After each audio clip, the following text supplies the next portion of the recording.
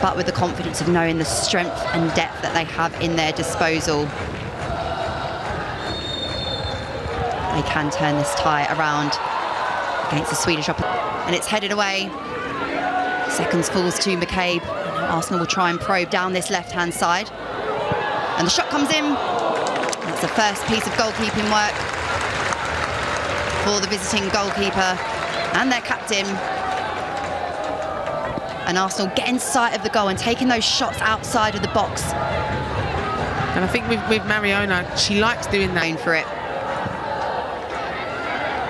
Ball looking for the run, and it falls kindly to Mead, who then hits the deck as the goalkeeper makes a massive intervention for the visitors early on. A sense of deja vu there with Beth Mead being in the right place at the right time, as she so often is, as she was last week, in fact, Gilly. But for a fine save by Falk, denying her on that occasion, and an important stop there as well. Yeah, it's a great run from Beth. Fluent in both languages, the football slang, the English and the Spanish as well. Arsenal's defence still under some pressure. Kadina, and it bounces, it falls. And Hacken almost gifted an opportunity there to open the scoring this evening. Kadina trying to make the block, and then Ruben Moy comes over and the space just opens up, but the target is missed, and that's a bit of a let-off for Arsenal. Yeah, it is a big let-off, and I felt like with Häcken, even in the first leg, like they look dangerous every time they come forward. Build that tempo and rhythm up again. They had a nice little spell of a couple of minutes. Can they create something now? Mead plays it back. Stenius is there. Russo looks to tee up the shot. And even as the ball was rolling towards her feet, Russo surrounded by players in yellow and black.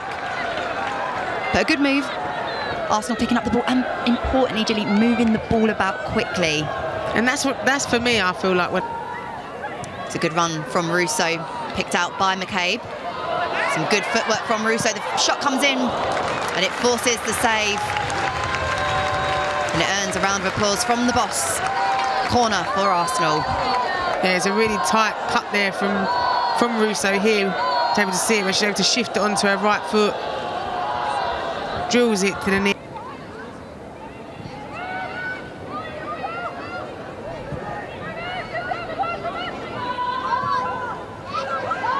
Russo through to Volti, who cuts it back. And the cut back. And still, it's easy to mark when you're a defender. It's when you have them players check into feet and other players taking that third player run. That's when Arsenal look most dangerous. Volti with the shot. And there is that goal for Arsenal. They break the deadlock. Back into the team. It's Leah Volti with a brilliant strike. And what an important one as well.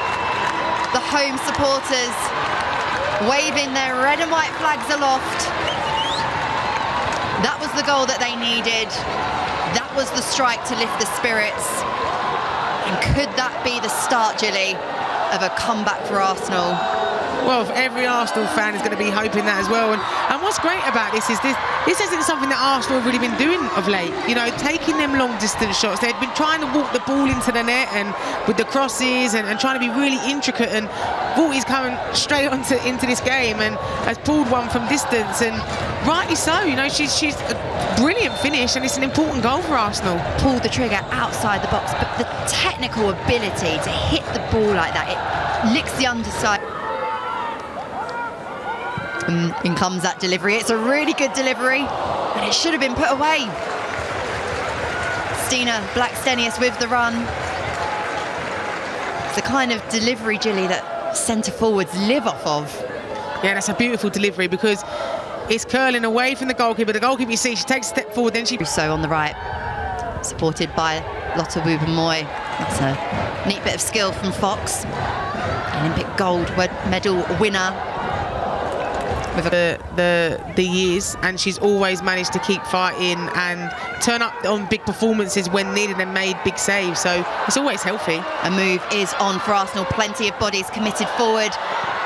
Mead unable to control the ball, but the attack still is alive, and it falls kindly for Mariona.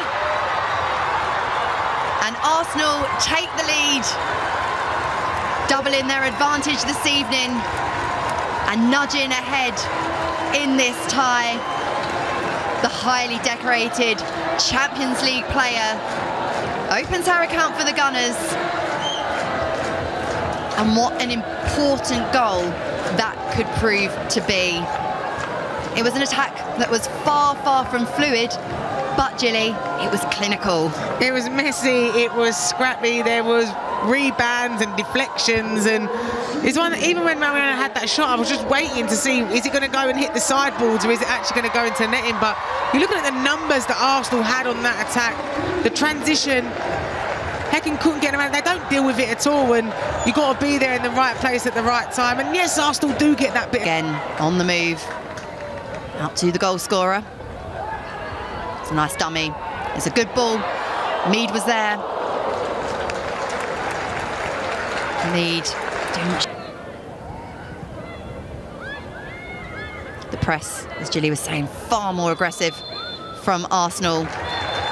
As the half-time whistle blows, and Arsenal, courtesy of goals from Liavolti and Mariona Caldente, head into the break. 2 goals to the good. They have turned this Champions League tie around, leading, although there were a few occasions, a few loose passes that did enable the visitors to mount an attack. It's going to need to be a very... Looked a lot more comfortable tonight with her in there. That's a loose ball back from Mariona. It's an early chance here for Häcken. And those gloves have been tested. Do in this competition with this current crop of players. Yeah, 100%. And I think you learn so much from those types of losses and the way it happens. McCabe now with a chance to cross the ball in. The header comes in, a good bit of defending, but the ball is still in the danger zone, and there is Beth Mead. What a goal. Beth Mead scored at the weekend. She scores again for Arsenal. In those areas, there's a whole plethora of players you want the ball to fall to, and pretty much at the top of that list is Arsenal's number 9, Beth Mead, making absolutely no mistake with the finish. She puts Arsenal 3-0 up and in really good control now of this Champions League tie. And Gilly, credit to Arsenal in the way that they kept this attack alive. What a goal! Yeah, and credit to Katie McCabe as well, who puts the first delivery in. And even though Arsenal don't win that first delivery, she's alive for the second one because the ball comes back out to her again. Here, obviously, we see it here. She picks up, she puts it back into a dangerous position. Here, Beth made a little loop over the defender's head and strike right the game to extra time. And they haven't really looked dangerous at all tonight. There's a really good run that's picked out by Russo. Mariona could see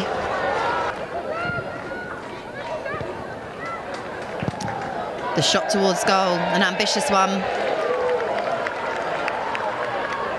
Clarissa Larissi with the S.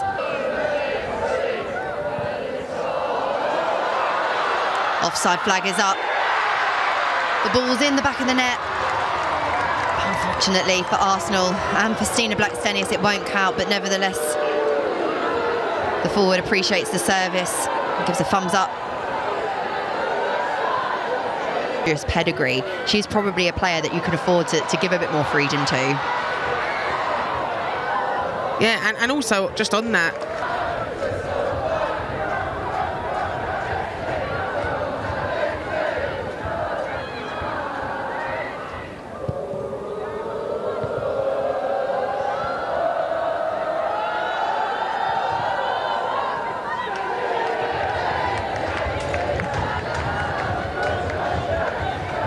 posing a little bit more trouble. I mean, it still looks very controlled, although that being said, there has been space opening up on the right-hand side, and there is a save from Manuela Zinsberger with her outstretched boot.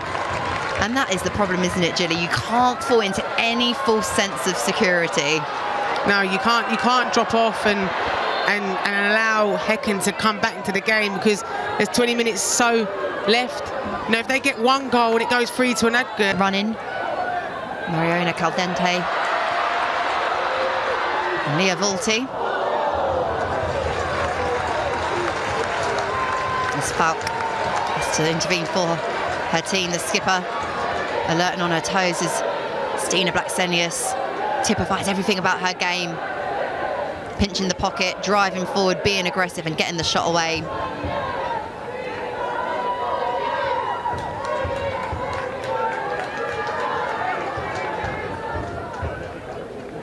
And even the contact from the Häcken defence just seems to... It's McCabe drafting in from the right over to the left. She's going to chase away. And it falls nicely. Could it be a fourth? Should have been a fourth for Arsenal. And it's the pair we've just been praising. McCabe and Mariona. The work rate created the opportunity. And the recovery defending perhaps just doing enough to put Mary back to collaborate with Kim Little. She charges forwards for Arsenal, Cooney Cross. That's a brilliant ball to Ford, who plays it back to Marnham. And Freedom Arnhem extends Arsenal's advantage further with yet another galloping run into the box. And a well-taken strike drilled low and hard into the back of the net. The substitutes combining, all three of them, in a really nice, fluid, attacking move for Arsenal that, despite the wet weather conditions, Julie Flaherty, should see them home and dry.